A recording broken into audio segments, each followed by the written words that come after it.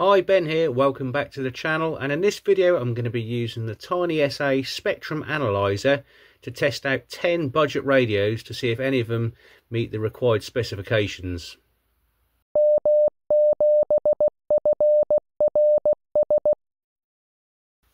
So first of all, let's get the TinySA set up then. So we're going to be using the low input, and let's tap the screen, and we'll go over to the screen record, and we're going to first of all look for measuring a harmonic. So I've clicked measure, I've clicked harmonic, and then all these are going to be done on exactly the same frequency. So we're going to go to 145.500 megahertz, and we need to set the attenuation because, as always, I'm going to be using the 40 dB 10 watt attenuator so that we don't blow up the TinySA. So we need to take that into account. So let's go to tap the screen, and we're going to go to level, and you've probably seen me do this in previous videos if you've been watching for a while.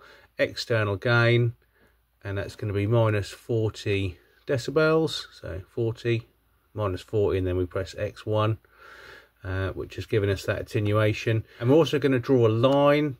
So if I go to back and then display, draw line, and we're going to draw a line at minus 10 decibels.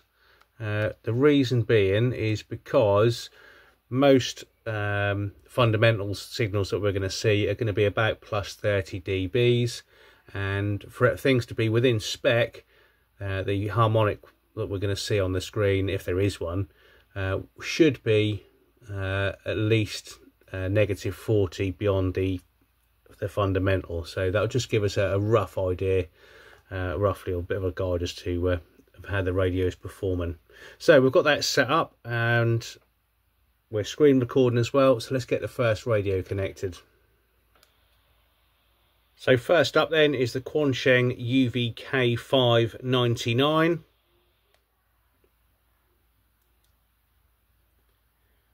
And you can see our fundamental is about 30 decibels, which is where I thought it would be. And then if you look just to the right hand or top right hand side of the screen, you can see that that first harmonic is a little number 2, a triangle and a 1 and a little plus sign. It will say 145.2. It's not quite accurate because of the size of the screen that we're looking at. And you can see that the first harmonic there with the number 2 marker is just under the blue line, is at negative 47 decibels. So that's a pass. That's fairly clean. That's working okay. So that's the Quansheng UV-K5 99. Let's move on to the next radio. Next up then is the Baofeng UV-17Pro.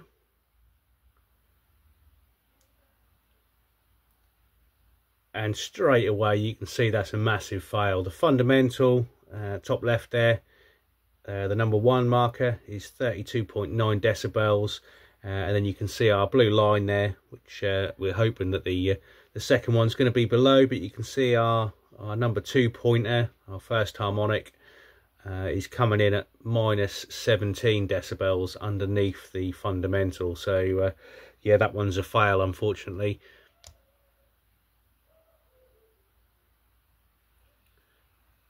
So let's now try the UV-28. And as I expected, that's also failed. That's failed even worse than the 17. That one, you can see the fundamental 31 roughly decibels, and then negative 9 maybe if you're lucky, negative 8.8, something like that. So yeah, again, another massive fail, unfortunately.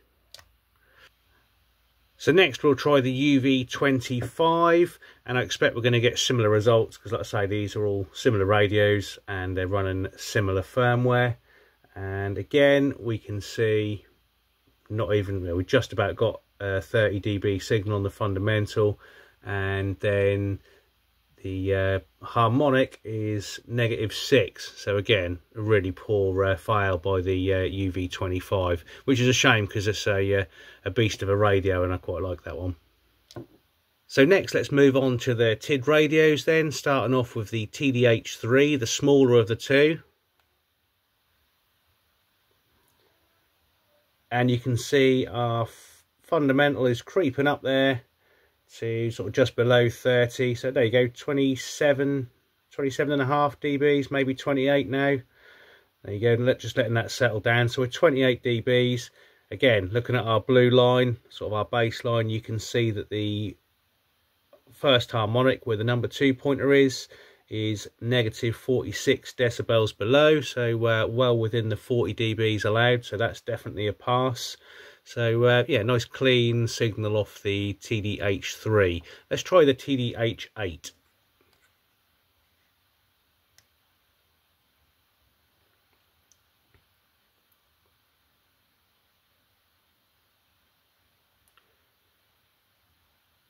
And as we let the TD-H8 settle down, you can see that the harmonic has pretty much disappeared altogether. So a really clean signal and 100% pass by the TidRadio TD-H8. So yeah, really pleased with that one.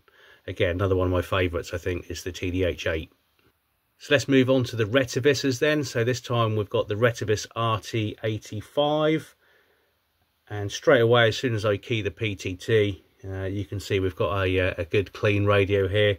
That harmonic disappears straight away. The fundamentals plus 31.5 decibels, and like I say, the minute harmonic that was there has disappeared altogether. So again, another really nice clean radio there by Retevis. So we move on to the RA-685. And let's see if this one's going to be just as good.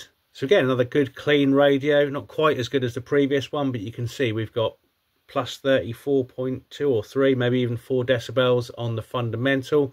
And then on that harmonic, again where the number 2 pointer is, top right hand side of the screen, you can see we're -54.5. So again, well under that 40 dBs negative that we need to be within. So yeah, another good clean radio, pass for Retevis. And then finally, let's move on to the two Radtels, starting with the Radtel RT-900.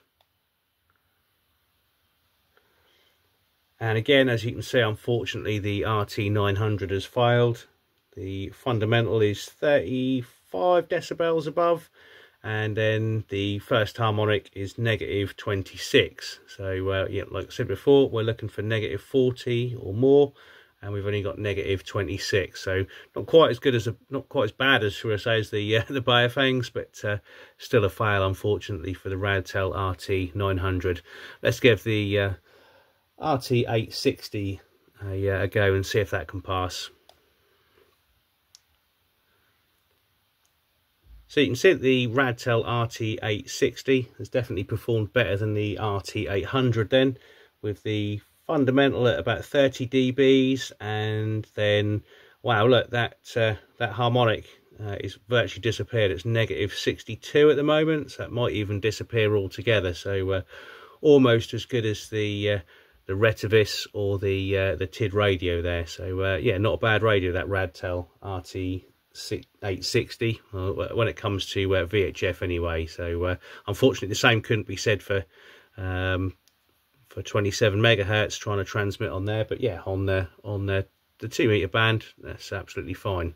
So as always, I hope you've enjoyed the video. If you have, please leave us a comment, maybe give us a like, and please consider subscribing. It's absolutely free of charge to hit that subscribe button, and it'll keep you up to date on future videos.